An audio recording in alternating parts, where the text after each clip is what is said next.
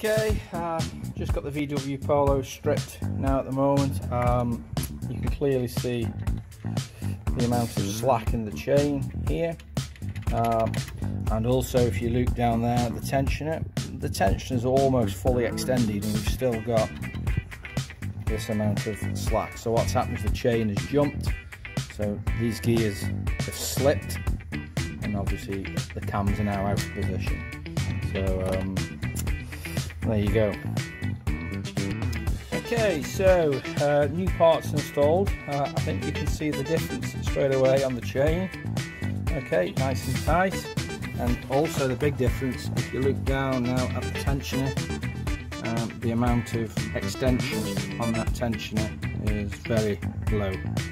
So, and that's the difference. So there you go. You can see the difference on the extension there, the tensioner. Alright.